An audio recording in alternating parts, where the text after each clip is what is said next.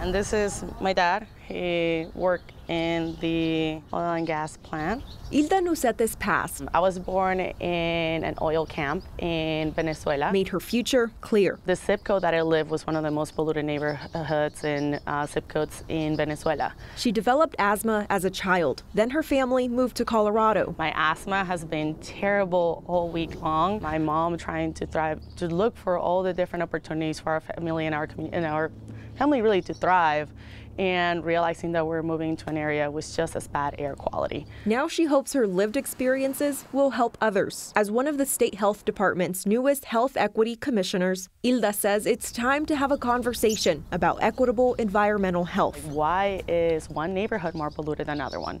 Like, why is Commerce City, why is Elaria Swansea more polluted than all these other neighborhoods at Highlands Ranch? The poor air quality we've been talking about for weeks is nothing new to those neighborhoods near highways and industrial facilities. I think it's really interesting. Communities of color, low-income communities that are living in the front lines of environmental injustice and pollution are used to this kind of bad ozone days or bad haze days. In her new role, Hilda wants to help that change. She says the first step is elevating access to information for communities that need it most. Knowledge gives you the tools to fight for your people, for your family.